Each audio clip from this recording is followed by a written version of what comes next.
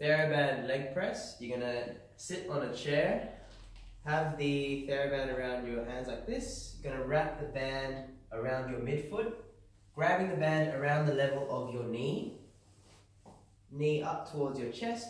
Keep your back against the back support and kick downwards, straight down, keeping your toes pointed up. So this is working the leg muscles, mainly the quads, so the front of the thighs.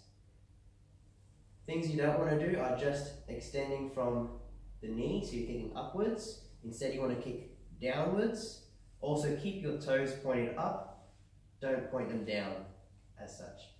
Keep your arms still and your back still. Make sure you're not moving your arms or swinging back each time. So keeping this still, just kicking